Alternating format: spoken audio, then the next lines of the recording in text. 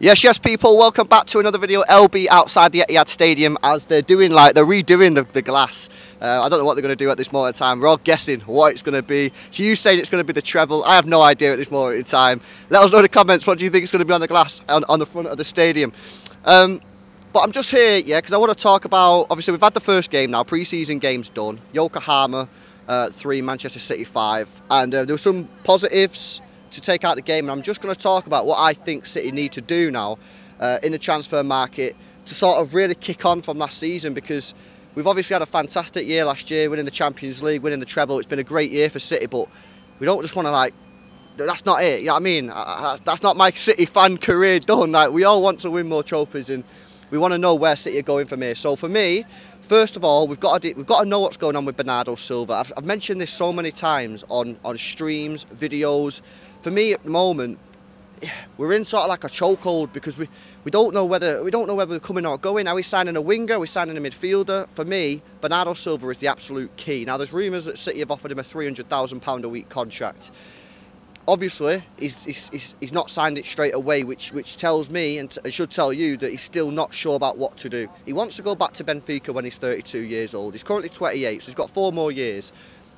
There's no one out there that wants to buy him, you know what I mean? You've got Saudi Arabia that'd give him the cash, but he doesn't seem to want to go there. And then, of course, PSG right now are going through a really weird situation and unique situation with Kylian Mbappe.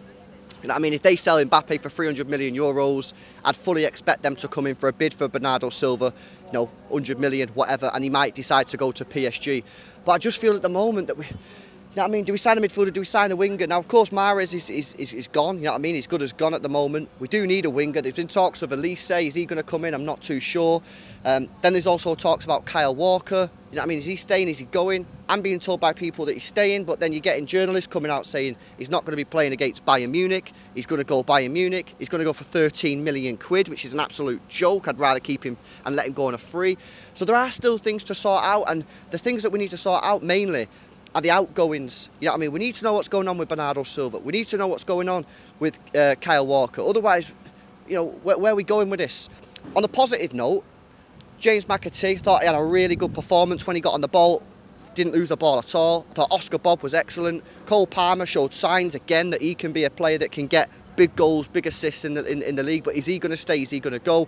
Phil Foden got a little bit of a cameo in the midfield, which is the position that we all want to see. And Haaland just carried on from where he left off.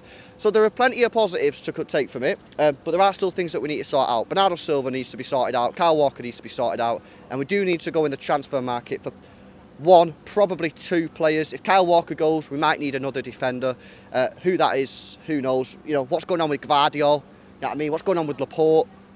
So they're just question marks, like what's going on? You know what I mean? And the season starts in 2 to 3 weeks, and you kind of want all this done. So yeah, you know what I mean? I'm excited, because there's still a lot of transfer activity to be done.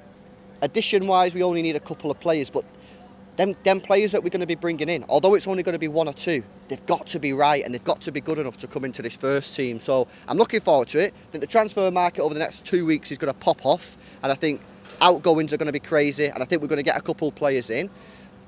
And yeah, I'm just ready for it. You know what I mean? I want this team to kick on. You know what I mean? We've got Pep Guardiola here to win trophies. You know what I mean? And what we don't want to do is just sort of fade off after winning the treble. Let's go again. Let's win another Premier League. Let's win 4 in a row. No one's ever done that before. Let's win another Champions League back to back. We'd be 1 behind United if we do that. So let's just kick on. You know what I mean? Get in the transfer market, sort it out. But very happy. Atletico Madrid up next, then Bayern Munich, then Arsenal. So yeah, a couple of good games to come, but get a few players in. If we want to move on Elise, let's get him in. If we want a midfielder, let's get him in, but we've got to do it quickly, because you don't want him coming in after the season's already started. So guys, let me know your thoughts. Any question marks about who we need to bring in? Wingers, midfielders? Do we need another defender? And the outgoings for me are the key ones. Laporte, Walker and Bernardo Silva. We need to sort them out. Big up, people. Make sure you drop a like on the video. Subscribe to the channel as well if you're new. Give us your comments in the comment section below, and let us know what is going on here.